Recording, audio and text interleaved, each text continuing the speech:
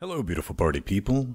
So, you might have picked up the MSI Tomahawk B350, and you want temperature sensors. Let's see if we can do this in and out in 5 minutes. First things first, check out the video description. There'll be a link to everything there. You will need the NCT 6775 from Grok on GitHub. Clone with Git or download the zip. Throw it in a folder. For the sake of time, I've dropped this on the desktop. You're going to need a build environment, but I'm guessing if you're this far in your journey, you already have that set up. So after decompression, you're just going to end up with a master branch. And from there, we're just going to run make. And that should build the module without issue. And to install it, just a sudo make install should get you sorted. Let's see here. All right, and I'm running 412. This also works with, I guess, anything, because it worked with the 4.11 kernel. Now, once that's sorted, you're going to run sensors detect, and you want to make sure you have LM sensors installed. I'm guessing you do, because that's how you figure it out. The sensors didn't work out of the box. I'm going to run through this right quick to show you what you should be looking for.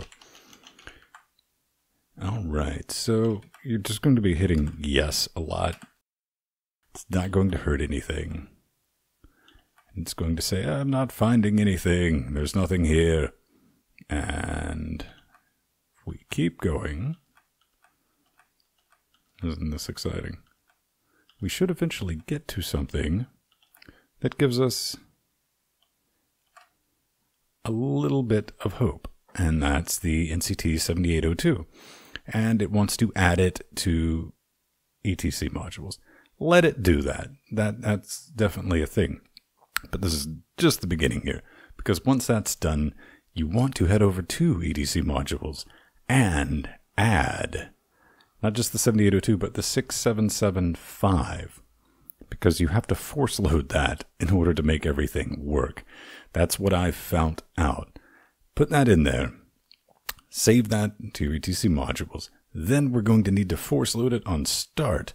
I did that by adding a file, just an NCT 6775 config file in modprobe.d with just options NCT 6775 with the force command. Save that, gave it a reboot, and to my, well, I'm not going to say shock and surprise, I kind of expected it to work.